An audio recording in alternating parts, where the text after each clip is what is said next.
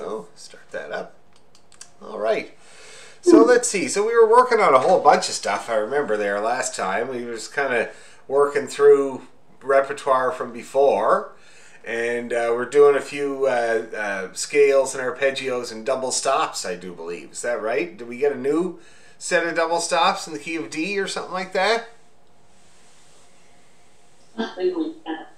Something like that? I think it was D. I don't remember that at all.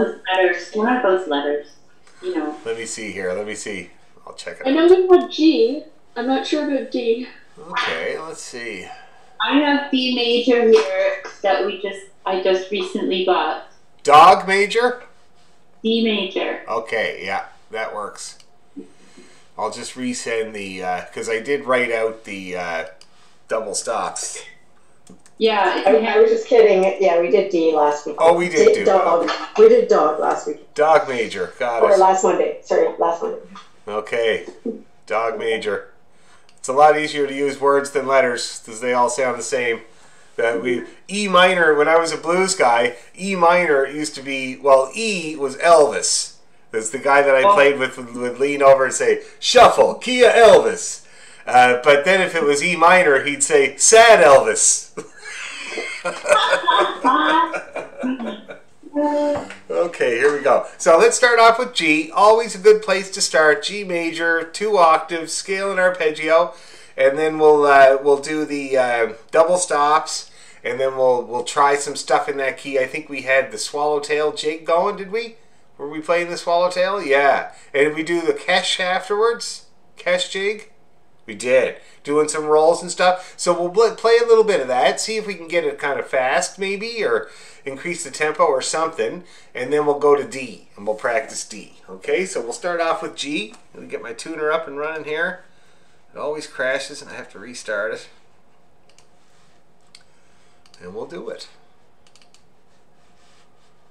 There we go. There's my tuner. Okay, so first of all,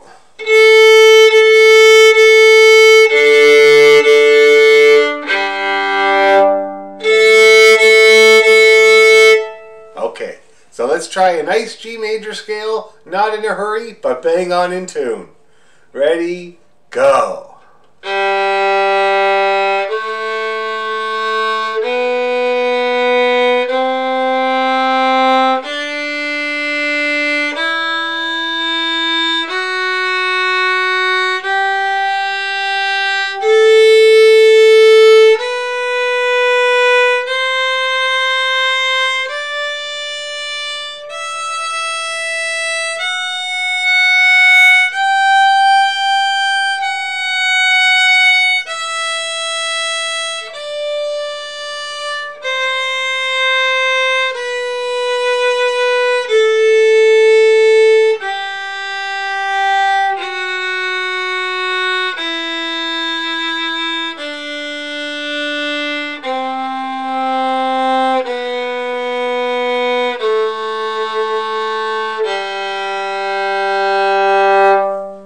Now I gotta say I wasn't completely 100%.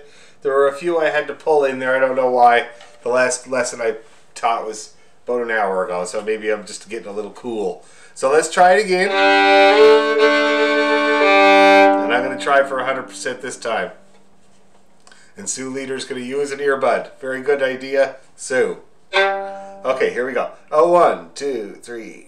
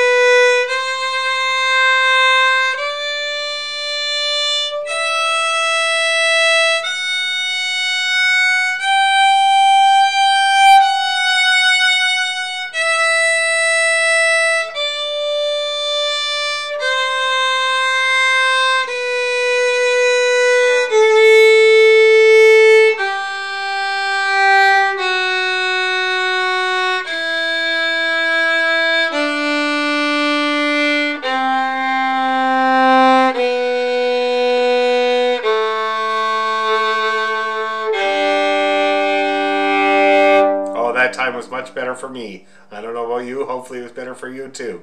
Now, let's try the arpeggio at the same tempo, and we're going to do it straight up twice. Once and then again. Ready? Go.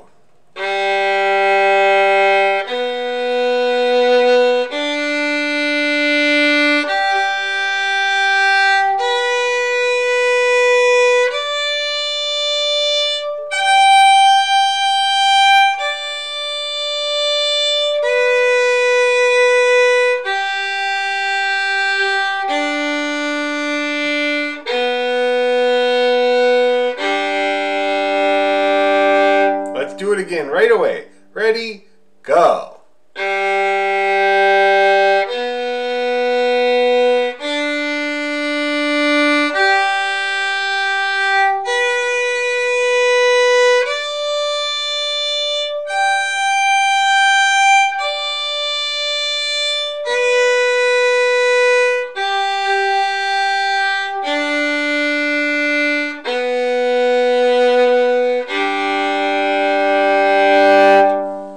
Mine was nice.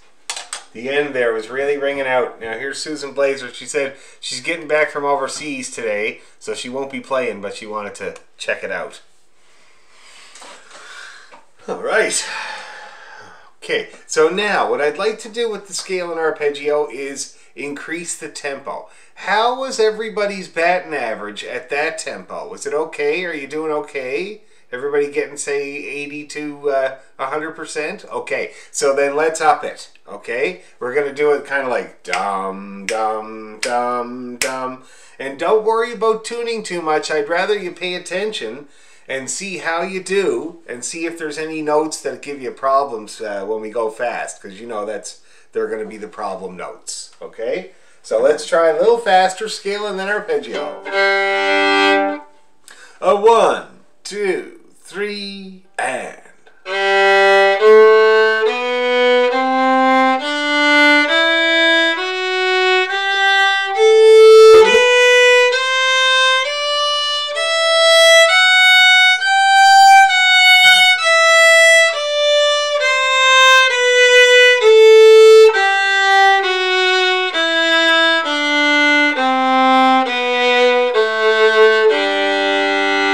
Ready, arpeggi.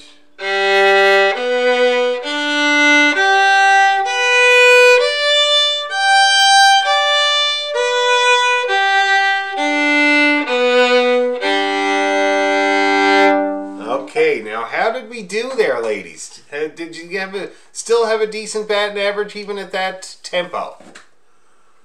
Yeah? I did. Oh, Sorry, go ahead.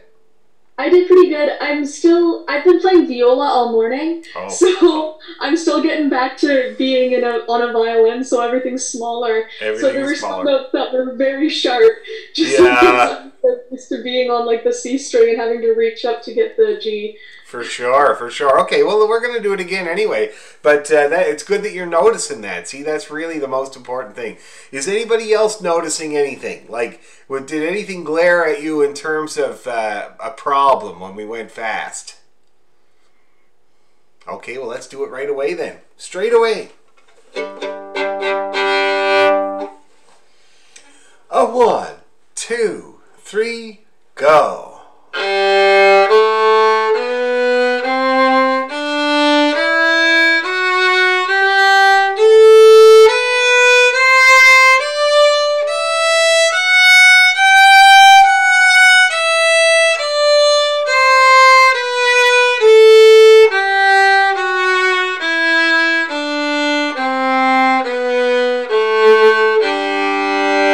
Ready, go.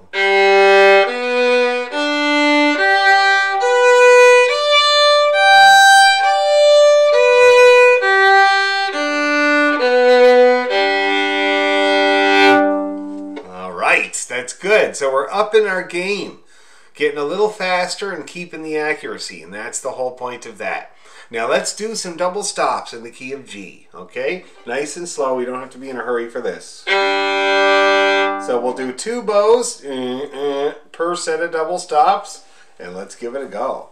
Ready, go.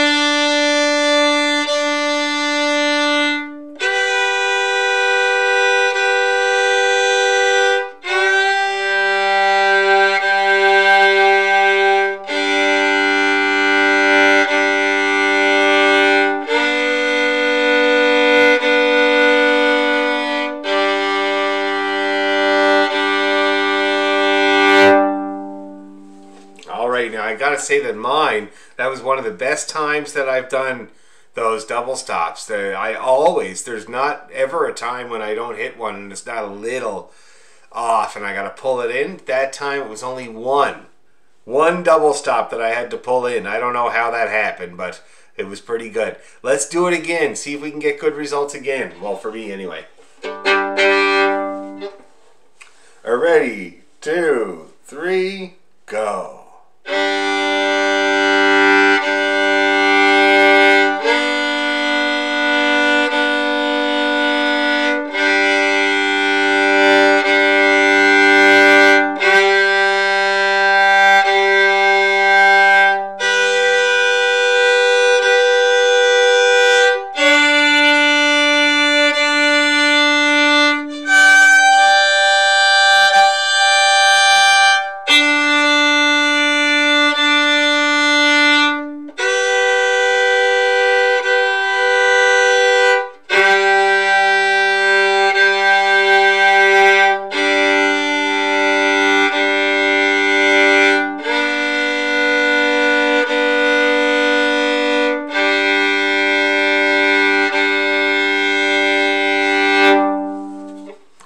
How's everybody getting along? What do you find to be the hardest one? Let's do this. I want to know what you guys think. Which is the hardest one for the left hand, and which is the hardest one for the right hand? Okay, what do you think, Claire? What are your thoughts? Which one is the hardest one? I could not really say. You can't say? It's all the same equal level of hard? At this point, yeah, because I'm still not really great at these. Oh, yeah. So instead of just trying to figure out which one is the hardest, I'm just trying to get good notes on both, like a decent, like equal weight of the bow on the notes, so that you sound continuously both notes. So you're saying that you're still challenged by the right hand. That's kind of the thing that you're mostly That's good. I'm glad to hear it. Like the intonation part is probably doing really good anyway, but that's always fixable. But the touch thing is the more important thing. So that's good to hear. Really, really good. How about somebody else? What about Canada? What do you think is the hardest pair of notes to play at the same time? I think definitely like the top one. Yeah. That one, I just have to get my G, I have to bring it in, I guess. You bring it in. I have to as well. I find whenever I hit that one, my G is automatically sharp and I got to flatten it. How about you? Yeah, I think the same, yeah. Okay. And you make a good point, because the problem is once you got full pressure on the 3, the 2 kind of sticks down too far and puts too much pressure, and that's why it comes out sharp. So usually for most people you have to relax the pressure on the 2 but leave the pressure on the 3. So we'll see if that helps you when we do it again. Anybody else? What about Elizabeth? You got a pair that you hate? I struggled because I was trying to do it on the G string. I was starting on G, so I was a mess. Oh, okay, all right, well. But I'm on track now. Yeah, I know what's going on now. Okay, good. Well, we'll try it again anyway. What about Sue Leader? You want to tell us your most hated? Yeah, I think I'm with you guys, you and Canada, on that. That high G is really hard to keep it in range. It goes very sharp. Yeah. Okay, yeah, okay. Well, that's normal. So, and it's great that you're noticing that. So unless somebody else has a most hated, what about Pearl? Honestly, I'm just going to have to agree with all of you guys. It's always that one. The 4th. It's always just getting a little bit sharper, and you always have to bring it in, and you listen to it, and you're like, that does it, that can't be right. Yeah, very good. Okay, well, let's do it. So first of all, I'm going to play you that 4th.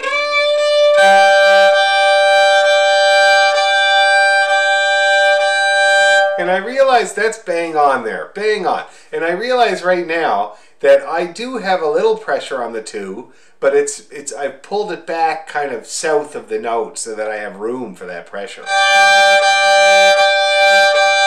And then it rings like a bell, eh? So that's what we're going for with that fourth at the top. Okay, let's do it again. One more round of the double stops. And then we'll practice swallowtail. All right. Ready, go.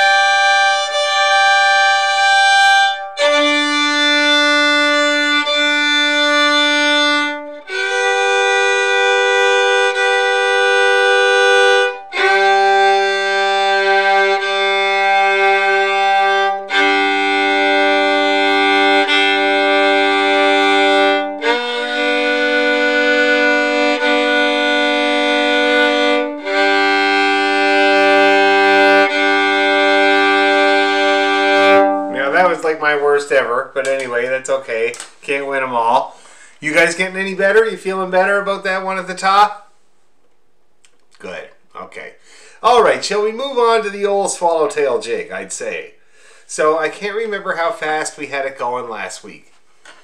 Let me think now.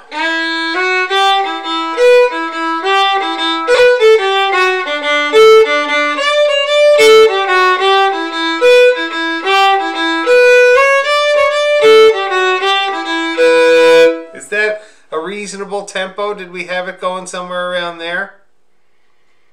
Okay, well, let's start at that tempo and see how it goes. All right? So we're playing the swallowtail 2 times and the kesh 2 times. You can put some rolls in if you have them. Otherwise, you don't have to. You just kind of concentrate on getting that melody. And let's just see what happens. All right?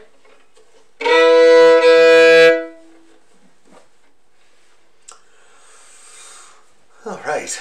A 1, 2, 3.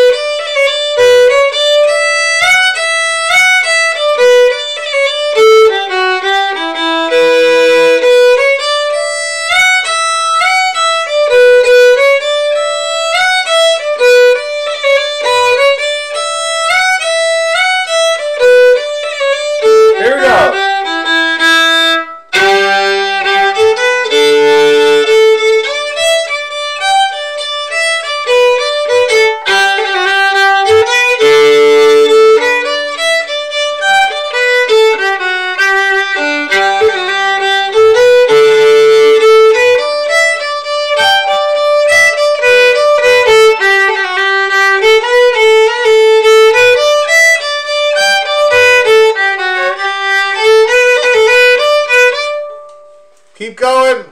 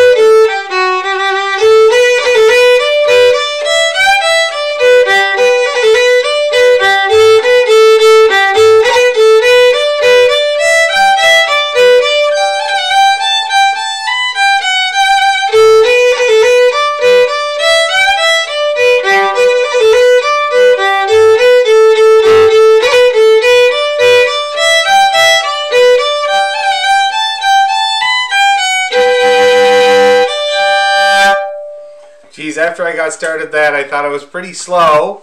But gee, it never hurts, of course, to go slow. But I think we might have been playing it faster than that last time. Hi, Jocelyn. How you doing?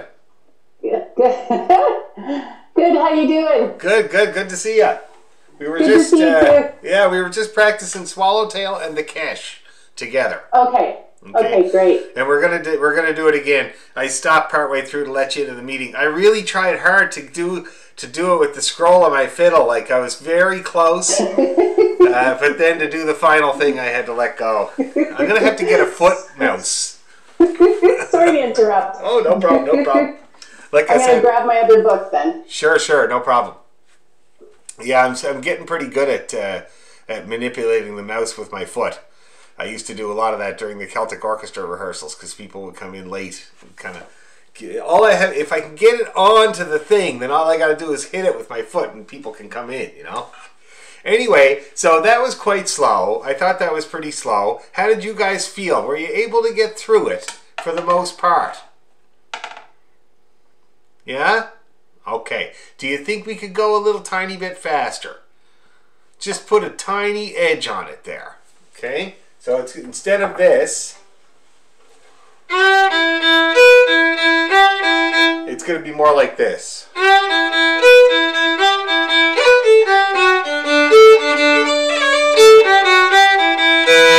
Okay, so it's just got a little now, introducing a bit of the rhythm into it. Okay, it's not just straight 8 notes now. It's got a little swing to it that I achieved by making the first note of each triplet a little bit stronger with more bow. Yes, Susan? You put a roll on there at the, was it on the D? Maybe at the, as you were just playing right there. Yep. And so instead of like a D, C, D, do you do like a roll in there and then another D, or what did you do there? I play, instead of the D, C, D, I do a roll, and then it's right on to the A.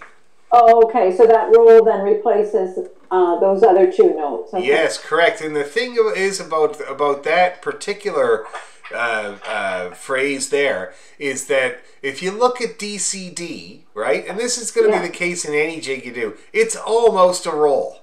Yeah. All it needs is one more note. And so that's kind of a classic place that you would stick a roll. So the notes are then, again, for a roll, it's above, the same, below, and back. Is that what it is? That's right. So in this case, it would be D, E, D, C, D. Okay. Yeah. Okay, for a D roll. And it's one of the harder ones. The third finger rolls are hard. A little bit harder than the others. Oh, so do you use the 4th finger there on the E? Oh, yeah. E? Oh, yeah. Yeah. That's what I always say. I don't often play 4th finger notes because I like the open strings, so my pinky is really just for the high B and decoration. Yep, that's it, all in one bow.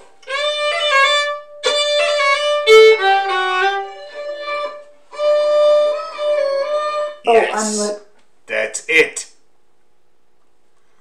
Okay, that's how you do it. Now you might want to move your bow a little swifter than that, but that is exactly how you do it.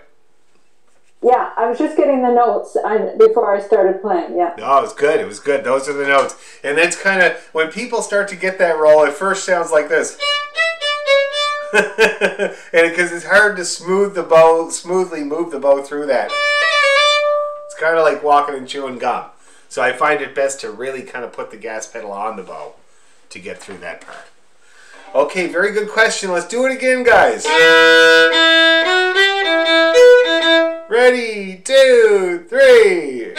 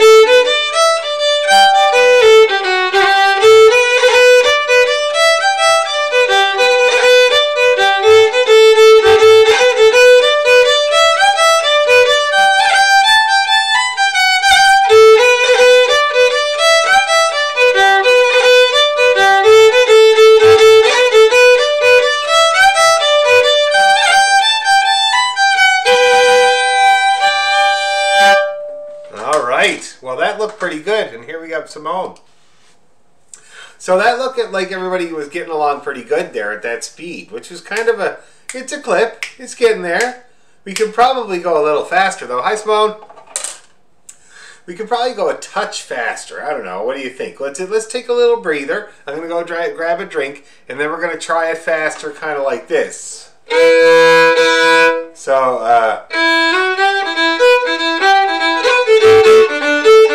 okay. So limber up. I'm just going to go grab another bubbly. This one was almost empty. And we're going to try that at that speed. So limber up those limbs.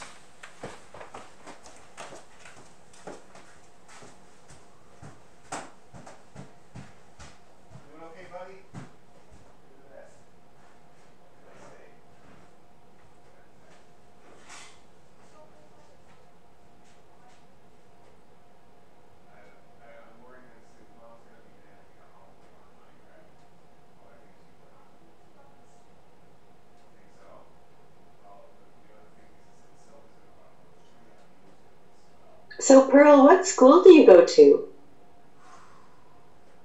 I actually go to ESA, Etobicoke School of the Arts, and I'm attending for music, so the violin.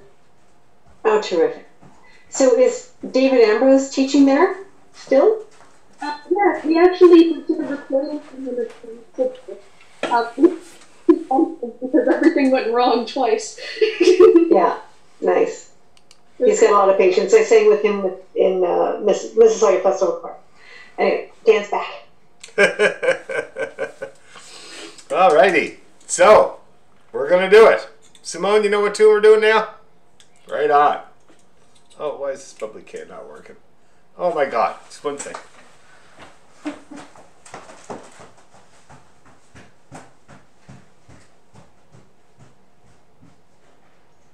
So what year are you in, Pearl? Right now I'm in grade 11, so I'll be so I have to be next year, and then I'll be graduating. That's terrific. Oh my God. And what about you, Kaleda? Okay. I'm the same. I'm also in grade 11. Yeah. Okay. Awesome. You know, when I was in grade 11, it's when I started playing drums. I was, grade 10, but really grade 11. And this weekend, my friend from high school that I played with, Jason Barron is his name, he lives here in Toronto. And we reconnected a few years ago. And my wife played, he's a real estate agent, and my wife played at his little party he had for his clients with his brass quintet. And I went down there, and Jason was reminding me of all the practices that we used to have in my basement way out in the country. And the guys that came out to practice with me, their names were Seamus and Chad and Jason, and they always said they had a ride home. So my mom would take them all the way out to my house in the country, and then we'd practice and practice, have a great time, and then at about 10 o'clock, the ride would not happen, and my mom would have to drive them all the way back into North Sydney, like every time. And there was one night when they came out, and there was supposed to be an uncle picking them up. Never happened. And my mom said, "Well, sorry guys, I can't drive you back into town. The cars are gone, and that's it. I can't do it. You're gonna have to hitchhike." So she put them out on the road. And she gave them, she had just finished making brownies, so she gave them one brownie each, and they went out to hitch a ride. And the next day I saw them at school, and my friend Chad said, "Oh my God, your mom put us out, and then the lights all went off in the house, and the car didn't come by for 2 hours." And my buddy Seamus said, "And I dropped my brownie, and the dog ate it." Anyway, that's what it was like when I was in grade 11. Okay, here we go. Swallowtails followed by the Kesh. And we're gonna actually take it at a speed here. We're gonna try and see. And if you have trouble, just keep jumping back in. So here we go. 1, 2, 3.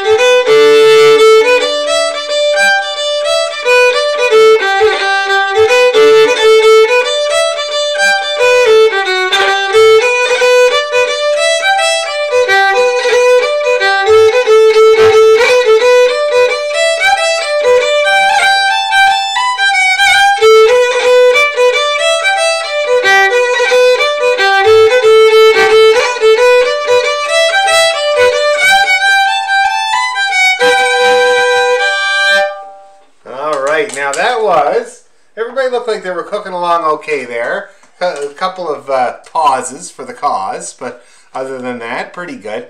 And that was, so you know, so, yeah.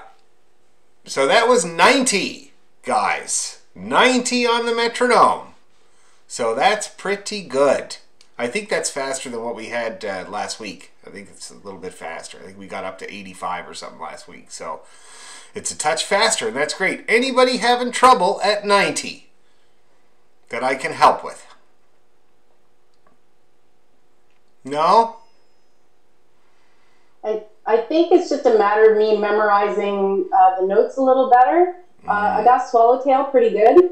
Kesh Jig, I still have to practice more. I'm not getting your rhythm quite right. I'm still da da da da da da like straight. And you're doing this beautiful do do do do do do do do do. You know what I mean? I'm not quite getting the rhythm. Yeah, the jig rhythm.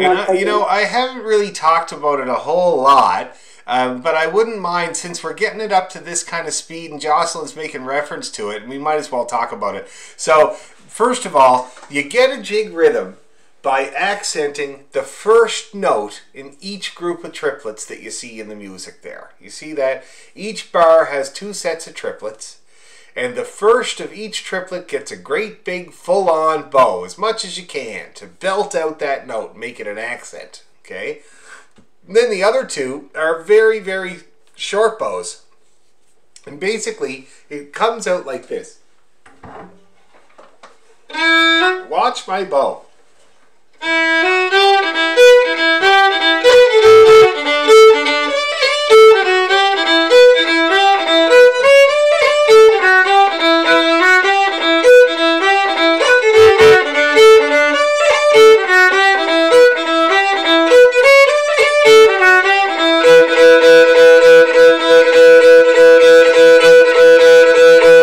That's all it is. See that? See that? And so what I always say is my arm moves 2 times per measure. Ooh, ooh, nickety dickety. And my hand does the rest. See that? Now for you guys, you're going to have to consciously make that effort. For me, after all these years of being forced to do it as a child, my arm just naturally flops it out. So the only effort I do is this, and then you see how my hand does the other 2 notes for me. See that? And then I do the up bow, same thing. Now in that one, it's a little harder because to get that last little kick, I have to put in a little extra effort there. See that? But on the down, no effort at all, just the arm.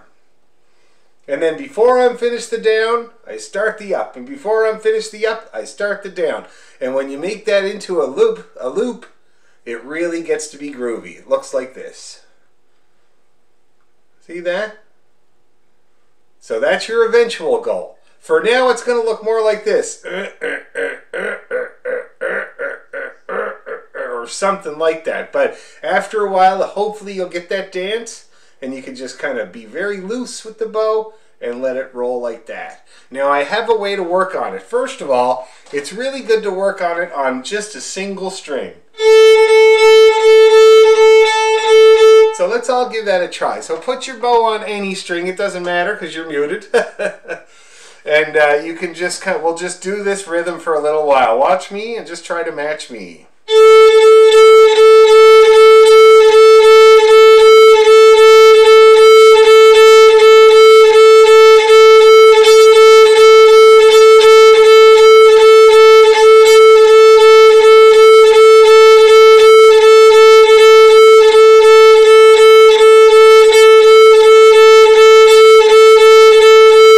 Okay, now it's looking pretty good. You know, and it's what I've seen so many times in the past is what I'm seeing here tonight, which is it starts off good, and then after a while it looks like it's just leveling out, so it's all kind of even. And that's what happens whenever you're doing a groove, trying to get a groove. That's the way it comes together. At first it's forced, and then it starts to become more natural. So you just let that be, okay? Now let's do it again on the open string, see if we can get the same thing going.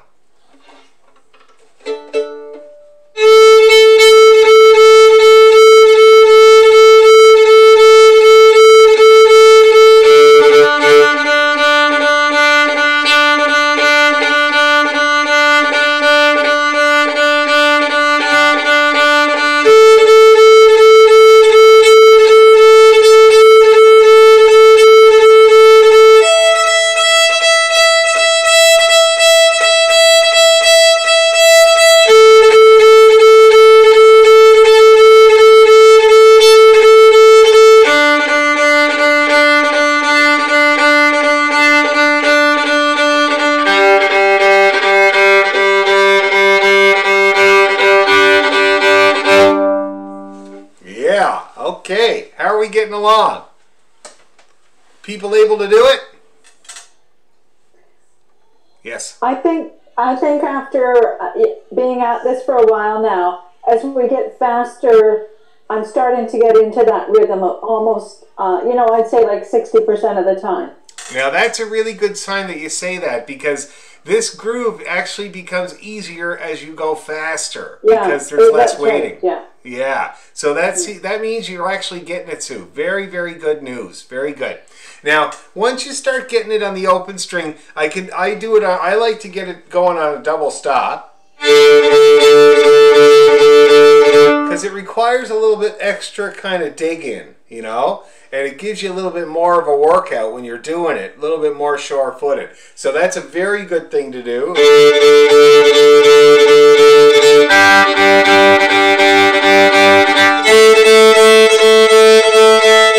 But the other really good thing to do is the scale in triplets.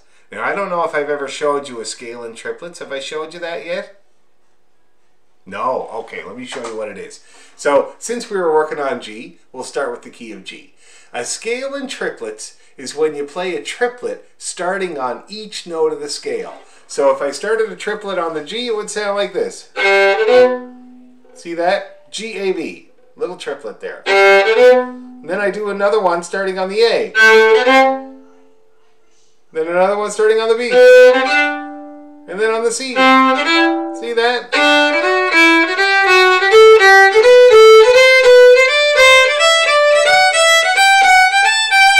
And that's the top. See that? And then we can come down.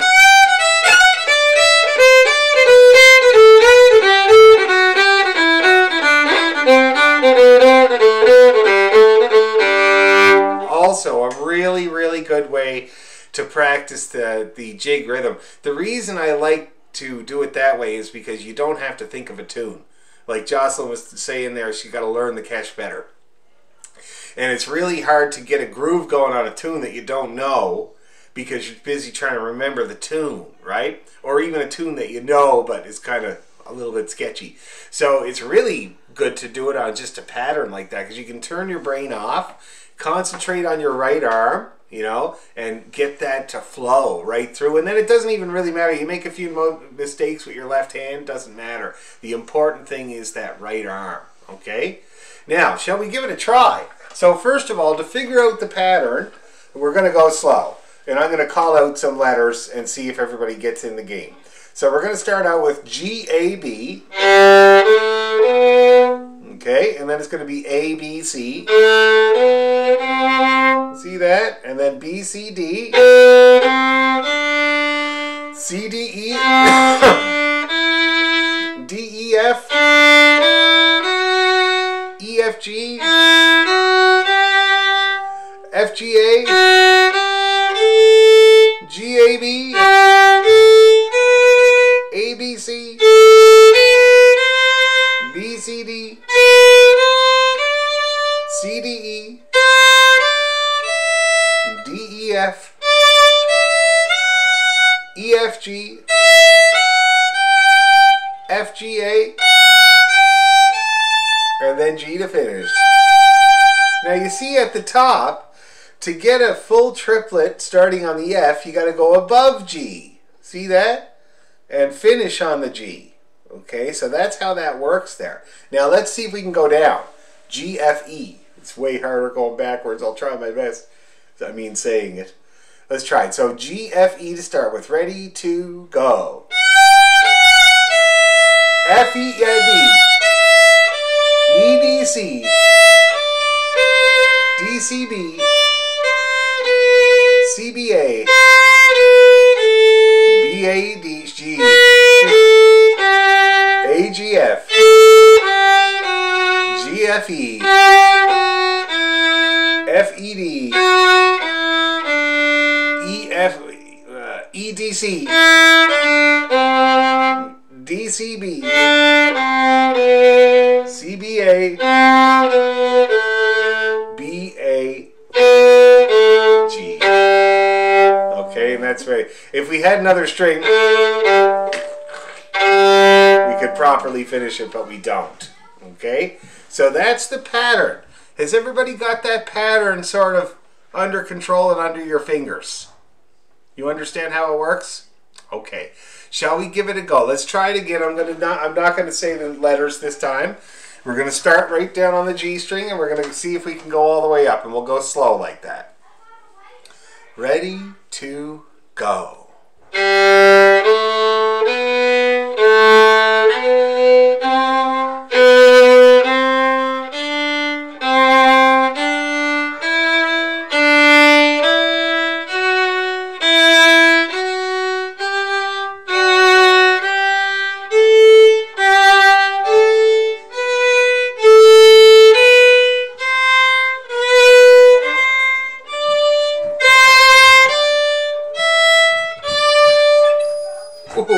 Sorry.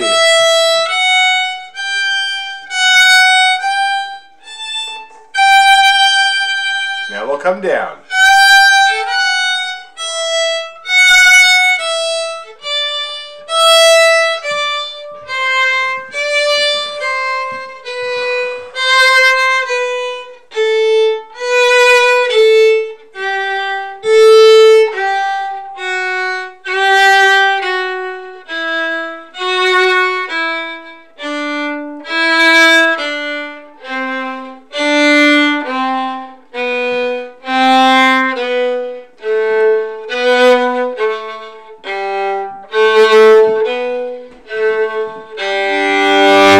At the bottom, I just go A, B, A. What is it? A, B, A, G, just to kind of fill it out. So now, everybody looked like they had that pattern okay. Anybody having any trouble with the pattern itself? Let's do it one more time. A little faster maybe, see if it works. Ready, 2, 3.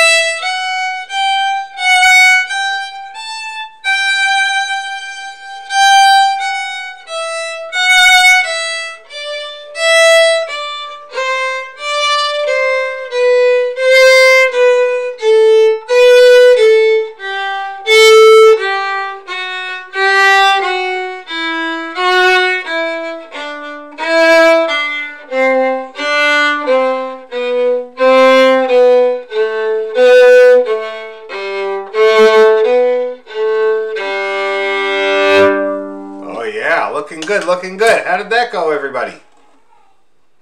Was it all right? That's great.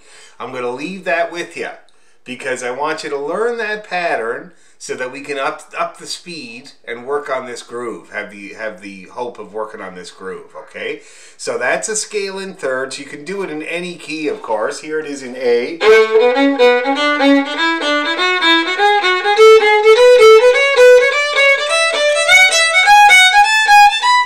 Here it is in D.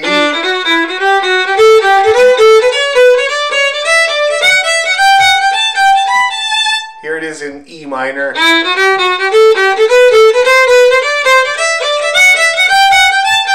See what you getting the idea? It's interchangeable and it's really, really good to practice. Okay, and that's how we'll get the jig rhythm going.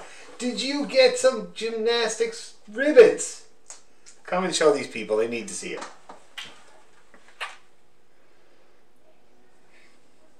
Right on. Right on, girl. Amazing. It's great. She loves the gymnastics and she's doing the Irish dancing as well, and they kind of lend each other. They lend to each other, and so it's really been very good, actually. Okay, now let's see. What other tune did we do in the second half there last time, guys? Did we do a new one yet? Have we done a new one yet? It was Big John. Oh my God, jeez. I know, and I hate Big John. All right, well, what about here? We'll practice Big John here real quick. That's just me. You're not alone. There's lots of people that hate that tune.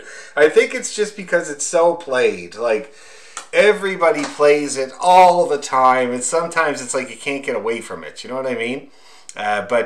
Anyway, so we'll practice that. It's such a challenging tune, but we better practice A major.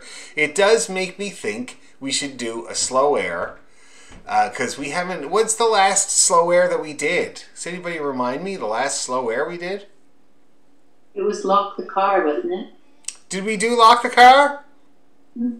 Oh, good. I got you mixed up with the beginner class. Okay. Well, that's great. Well, listen, why don't we do this? Why don't we practice, first of all, we'll practice Big John because Sue mentioned it, and we shouldn't neglect it, all right? So we'll do a quick A major scale and arpeggio, and we'll practice Big John a couple times, and then let's practice Lock the Car, all right? Because that's such a beautiful tune, and we don't have to sweat speed. Because speed is a stressor, right? It's like people like I often find that my what I call adult learners feel like speed is the big meteor that it's on its way to Earth to kill everybody. You know, like it's taken a long time. It's not like immediately dangerous, but it's like, oh God, you know, it's like that. So I really would like to get rid of that meteor for everybody. So okay, so Big John McNeil. We'll start with our A major scale. It's quite a change from G. Here's an A for you to tune to it.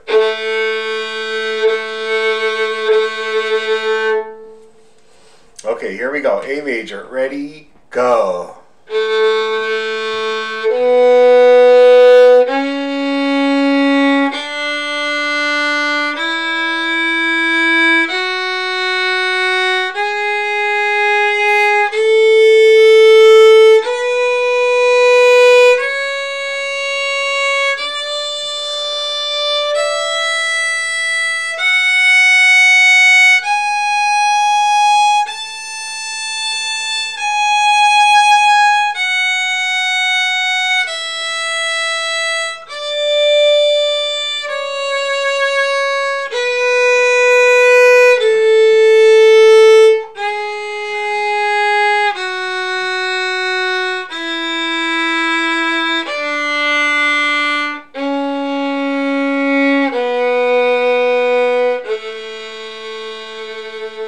All right, let's do that, the arpeggio.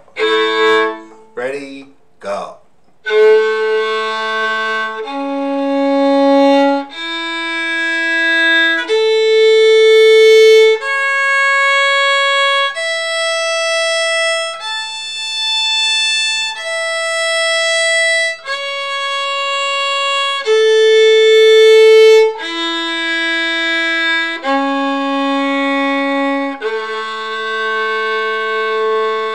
One more time with that. Mine suffered a tiny bit. Ready, go.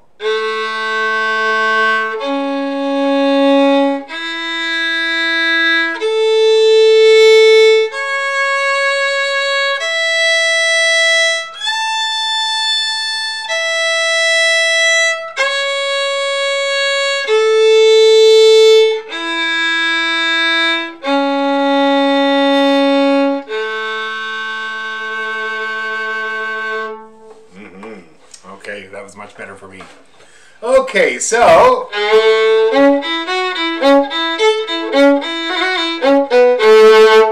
Are we ready? Would that be an appropriate speed? Is that going to work out for a speed? Slower?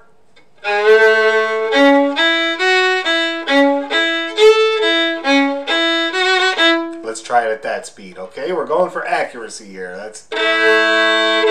So let's give ourselves a chance to be accurate. 1, 2, 3, go!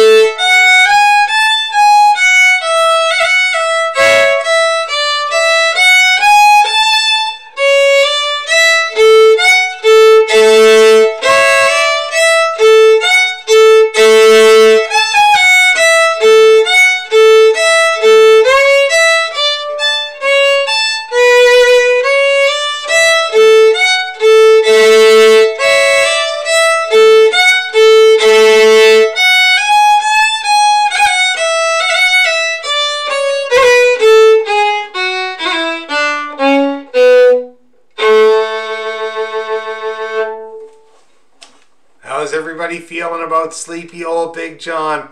At that speed, he sounds like he's falling asleep on the bus. You know what I mean? Shall we try a little faster? See what happens. Right on. So let's try to say...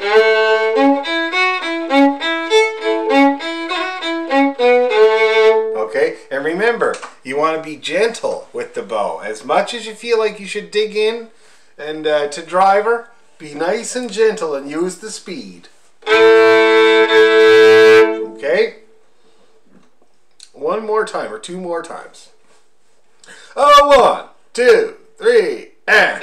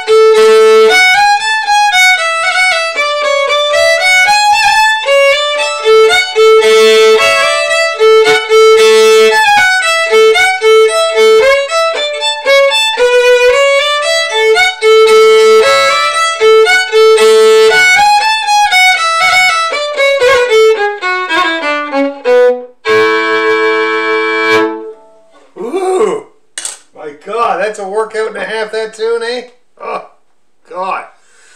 So how's everybody feeling at that tempo? Claire, you bowed out at that tempo. You did good right up until then, though. I did, because when I can't play that fast and I'm just trying to, I told you it sounds like someone dropped a silverware drawer. You know what I mean? And it's not fun anymore. And so then I go, okay, I'm not going to do this. I'm going to like get it faster, but not that fast. Yeah. That quickly. Oh, that's fine. That sounds fine. Now, and we've talked about it before, but at that tempo there and with that tune, what part of the silverware drawer hit the floor? Was it the right hand part or the left hand part? It was the forks. No, just kidding. It's the coordination between the two. Ah, I see. You know, that I find myself, it sounds like you're trying to do a hammer-on or something. Yeah, yeah. When you're not. Yes. You know what I mean. Oh, yeah. And that speaks to something I was talking about with my beginner class, which is because I try to get this in early, because they got it in with us early in the Suzuki method, which is where your finger has to move first. Yeah, exactly. If your finger doesn't move first, it gets out of sync with your bow and does that overlappy hammer-on thing that Claire is talking about, which does sound like the silverware drawer hitting the floor, for sure. And so at a certain speed, it's usually the fingers outrunning the bow. That's usually, I've found, what happens, right? And so your arm is doing a lot of work and your fingers are kind of going faster than it. All right, that could be what's going on. So stick. What do you do about that? Stick to the tempo. What you want to do is stick to the tempo that's working, okay, until there's absolutely nothing going wrong, nothing at all, and then increase it, say, 10 marks on the metronome. And see if you still have the same problem. If you do have the same problem, you really concentrate on doing the bowing with your hand. That's the big thing. That's the way I do it. Watch me go fast. I want you to watch my right arm. Even with this tune, which is String Crossing City, watch my elbow and arm.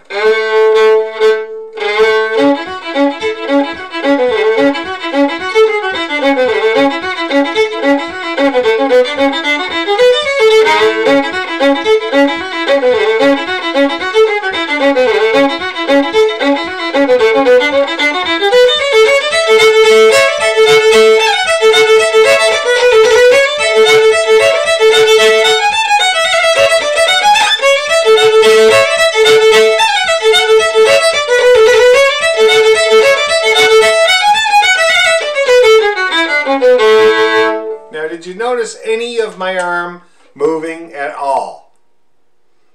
No. All hand. See that? Oh, I'll tell you though, there's a couple of exercises that really help with hand bowing. I think we've done them, but I'm not sure. The first one is hand, hand, hand, hand, arm, arm. Little notes with your hand. Also the jiggle. Really good as well. And the, what do you call it? This here. Oh, that's not very good. Little tiny notes, momentary notes, using only this, not this. Okay, and those are the ways to get your hand bowing instead of your arm. Yes, Sue? So, I was with you in, we did this in January, so I've been with you almost a year doing this. And we did it back in January, and I hated Big John. I couldn't stand him. Yes. But that, so this is now like almost a year of practicing, and I'm doing what you're saying is the less movement. But I was really frustrated, and I am with that same, we do the Dusky Meadow in that other, the orchestra, right? Yes. Because it's all over on those strings. It's really hard to get your brain moving your fingers over on those far strings, I find. Okay. But both our kids did Suzuki, and what I find I do is those stop bows. Remember how you would do a stop bow, and that helps with the fingering, right? It helps keep everything coordinated. Yeah. So I don't know if that would help Claire too, right? Like the stop bows. Oh, yeah, definitely. Stop bows are always good if you have the patience to do them. That's the big thing, because they're hard to do. They're hard to do. They're tedious, and it's makes you want to yell or something like that. But it is extreme. That's why they make you do it when you're a kid and you don't even know. That's right. Yeah, I agree. It's just more of adults saying do this and you do it, But so if you have the patience to do the stop bow technique, it really, really does help. And I'm glad it's helping you, Sue. And I'm glad you feel like you're getting somewhere after a year of doing it. That's really good. So we know what we have to do with this tune, okay? Anybody else have anything they'd like to add about playing Big John and eventually getting fast? Anyone? I was slightly behind you Yeah. for a little bit. And what I noticed was just something. When we're going at a slower speed, it sounds really good with a round delay. Anyway, just thought I'd add that in there because I was slow and I'm like, oh, that doesn't sound too bad. It sounds like really good what? With a round delay, where someone is playing the same notes but like a few seconds behind. Oh! You know what I mean? Like, Michael rolled a bow to shore and you do it over and over again. But yeah. But because I was slightly behind you, I could really hear it, and I'm like, oh, it sounds really cool. Okay. Anyway, I just thought I'd throw that in. Awesome. You know what I do. Sounds great. Yeah, okay, so we're going to leave this tune. We know what we need to do to improve it. We need to get the coordination between finger and bow happening a little bit better. We got ways to work on that. We need to get the hand doing the bowing. That's another thing. Doing the string crossing too, which we also worked on. So refer back to those classes, the videos of those classes where I work on, down on the G, up on the A, all that kind of thing. And it'll strengthen the hand bowing. Okay? And we'll get this tune up in speed. We will. Now let's think about Lock the Car.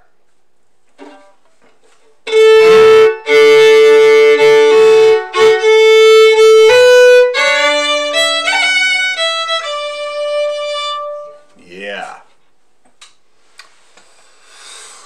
All right. Now, do you think we need to go over a D major scale, or do you think we can kind of carry on and see how it goes? Let's see, because A and D are not really that far off, so we should be all right. So let's do it twice, I'd say, for the practice. And I am going to exaggerate my dynamics. Do you remember I was talking about dynamics last time and the old drummer joke, dynamics, I'm playing as loud as I can. So we're going to try to vary it, sometimes loud, sometimes soft. You're going to use the speed of your bow for loudness and less speed for softness. And I'm going to exaggerate these dynamics to give you guys an idea, and hopefully you're going to be able to do them. So we'll do it twice with that in mind. Okay, here we go. A 1, 2, 3.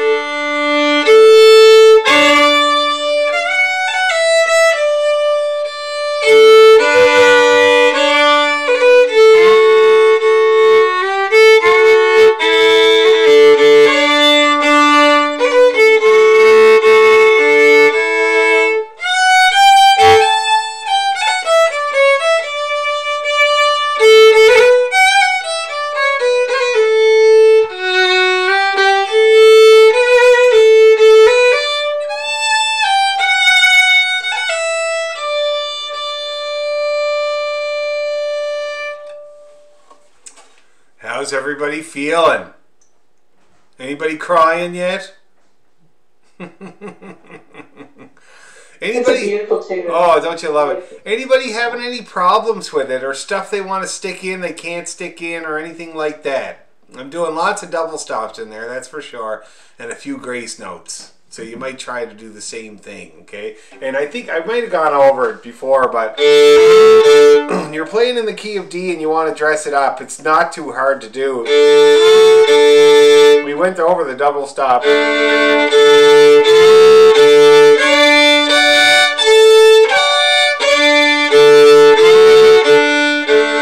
Those are all the double stop notes you can use.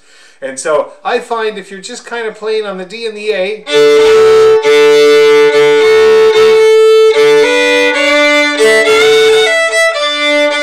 that whole thing works. See that?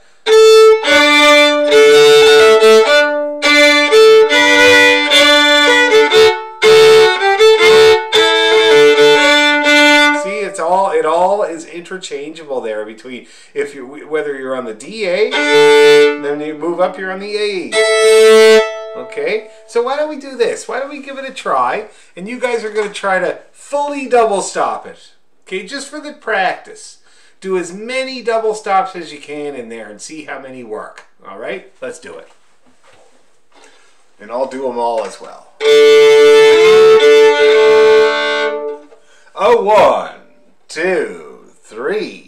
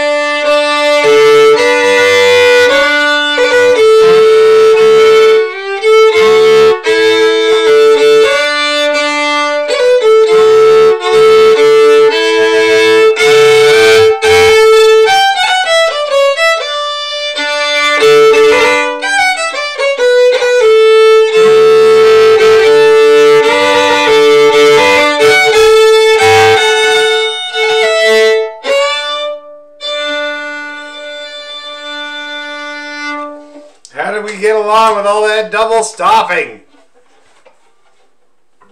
Anybody have a bit of success? I had a lot of fun. Oh. It actually sounded fun. I don't know how it sounded. Probably sounded horrible, but I had a lot of fun anyway. That's good. I love doing double stops. It's such a fun way to dress up a tune and beef it up. Anybody else have any good or bad experiences doing all that double stopping? I do. Sometimes when I do double stops, I have to remind myself that it's just the angle of the bow and you do not need to murder.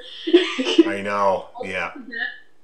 But that's just a me thing. Oh, it's not. It's an everybody thing. Like, I even found, because, you know, I never normally double stop a whole tune like that. It's just for practice. And I found that the second time around, I was digging in too much, you know? So I was just, I lightened up and I angled and it was good. But it's the same for everybody. It's the biggest challenge of double stops. Okay? Mm-hmm. So hopefully you got a few ideas there, guys. That you can use to play this tune if you ever want to perform it or anything like that, you know. Now somebody reminded me last week in my beginner class that I didn't do any Christmas music. And it's true. I don't normally, you know, but it is Christmas, pandemic Christmas. And so I thought about a tune, and I'm just going to show you here.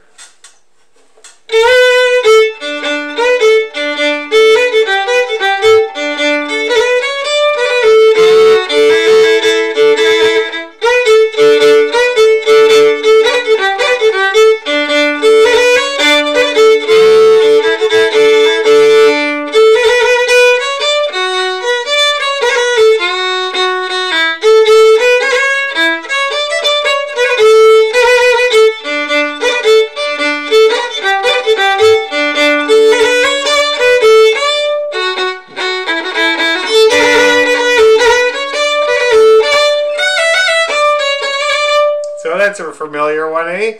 Christmas in Killarney. Great old tune. But it's one of these great songs where the melody, like the chorus, is the same as the verse. It's all the same. The only thing is this little bridge. And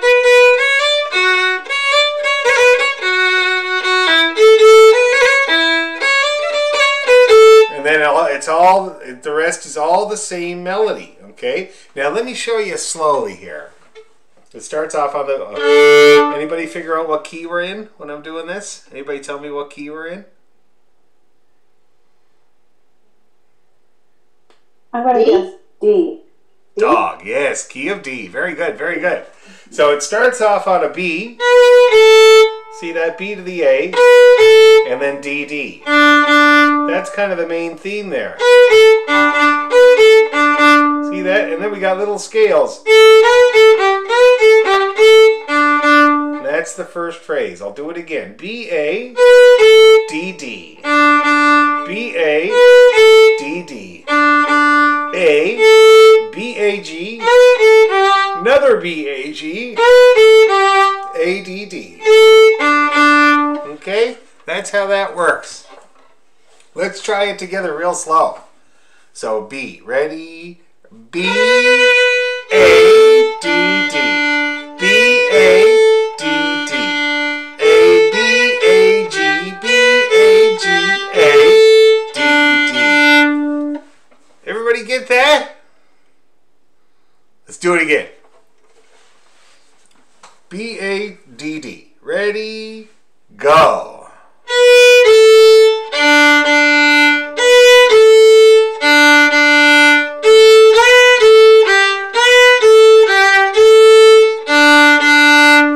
Okay, let's do it again. Same thing. Ready? Go.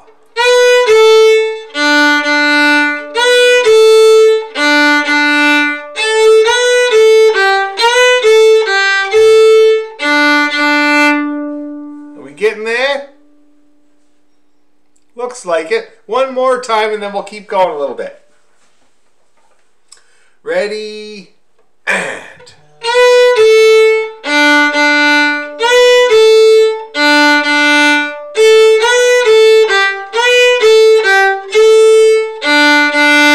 Okay, now the next part, Christmas in Killarney. See that? That's an A. Up the scale. B, A, F. Okay. Okay, let's just try that little bit lick there. So from the A string up we go. Ready? A, B, C, D, B, A, F. One more time. Ready? And A, B, C, D, B, A, F. And then we got this little... See that? So that's E, or sorry, D, and then E, F, E, F, E, E. See that? And then an A, B. Okay? Let's try that little part there. That's E, F, E, E. A, B. Let's try that together. Ready? And E, F, E, E, A, B. One more time. Ready? And. Okay? So now, let's see if we can kind of start at the top. And I'll write all this out and send it to you guys as soon as we're done here. But let's see if we can start at the top and see how far we get through this. Okay? So B, A, D, D. Don't give up. We'll go slow. Ready? And.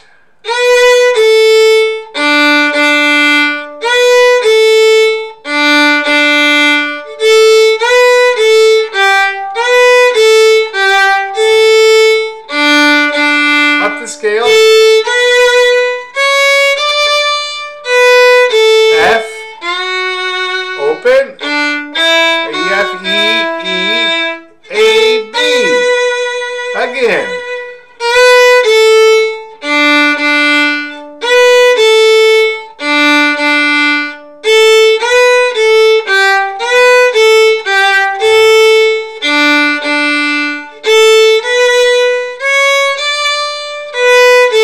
F. Open.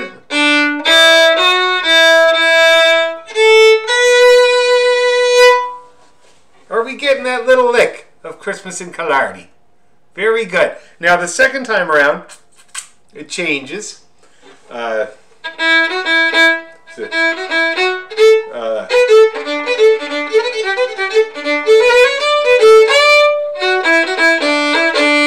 See that? F, E, F, E, D, E, D.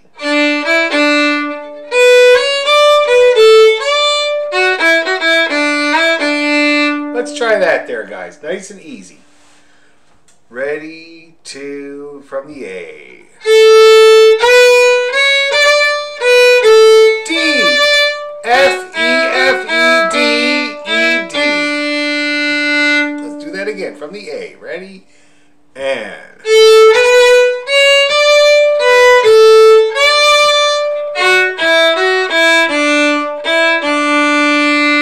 One more time with that from the A string. Ready? And.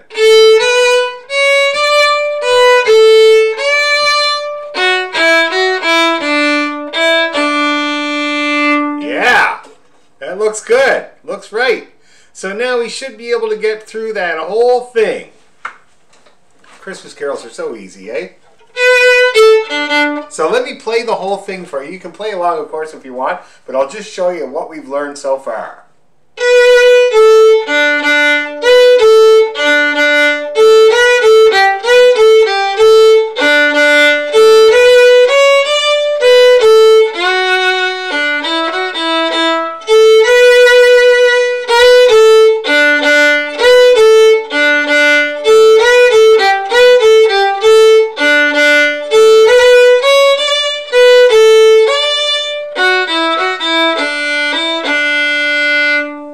Okay, does that all make sense?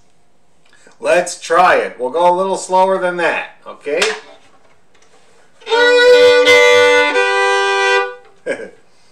All right, nice and easy. A 1, 2, 3.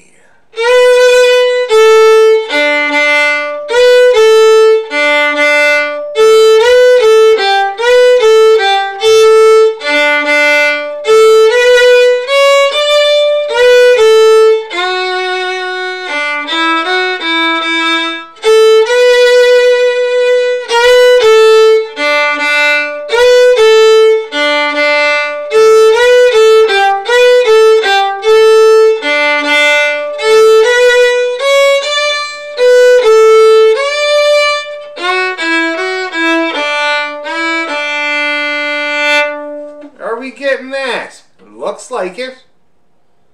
One more try. One more try. And then we'll leave it. We'll get the rest next time. A 1, 2, 3.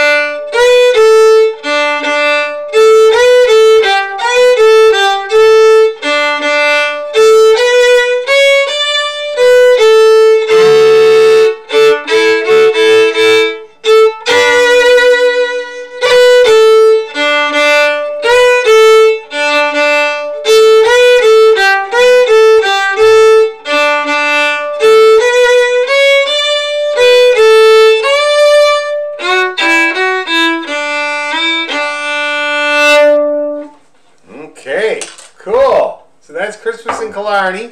We'll get the little bridge part there next time, but then the rest is the stuff that you've already learned. Okay, any questions about that at all? Good to see you getting it by ear so quick and easy. That's great. Okay, good. Now I got to tell you about a show. First of all, I'll tell you a couple things. Next Monday, it's going to be a video because we're driving to Nova Scotia next Monday. From the frying pan into the fire. Because numbers in Nova Scotia are not very good right now. But we're going anyway. So yeah, so we'll be driving on Monday. So it'll be a video instead of me in person. But I'll put the rest of Christmas in Killarney and a good few times going through it. And it'll be kind of like, it'll be bumping up speed with the stuff that we're working on. That's what it'll be. Slightly, you know, like 5 notches at a time. And so it'll be a serious practice video, okay? So that's next Monday. So video instead of class next Monday. The other thing is I have a show at the Dakota Tavern. And I don't know if you guys know where that is, but it's an awesome spot. It's on Ossington and Bloor. And it's downstairs. It's like a bluegrass venue. And I'm playing with my band, North Atlantic Drift. And this young fella from County Clare, his name is Michael Darcy, and he has a little band, and he sings and he writes songs, and he's like an Irish Bob Dylan, basically, you know. And he wants to do a little Irish Christmas, and we're going to provide the tunes, and it should be a really, really nice night. And you can get tickets. They're cheap. They're $10 each for tickets. Really, really easy. But yeah, so if you want to come to that, it would be great to see you. And you can hear my band, North Atlantic Drift. I think that'd be really good for everybody too. Okay, and it's not. I know most of you guys are in Toronto, so yeah. So no class next week, video instead. And I hope that you come to the Dakota on Wednesday, the 15th, to see this little Irish Christmas show. Okay. Any questions or comments or concerns or complaints? No. Okay, great. So you guys have a great week. I hope to see you on Wednesday. And if I don't see you there, then I'll see you when we're done. Yes, Simone. What time is the show? What time is the show? Very good question. Let me just look. I can just look it up too. Well, I'll look it up so I can tell everybody here. It's on Facebook. I don't even know. And I haven't even had that many shows. But anyway, it's all right. So let's see here. Michael Darcy. Michael Darcy. So that would be... It says 9:30 p.m. Oh boy, it's a late one. Okay, I did not know that. Well, hopefully you can still come. Just drink a large coffee before you come. But it's a late one. It's the Dakota. They do things late. Okay. Thank you. No problem. Thanks, Dan. Okay, so we'll see you the week after next. Nighty night. Okay, take care. Bye.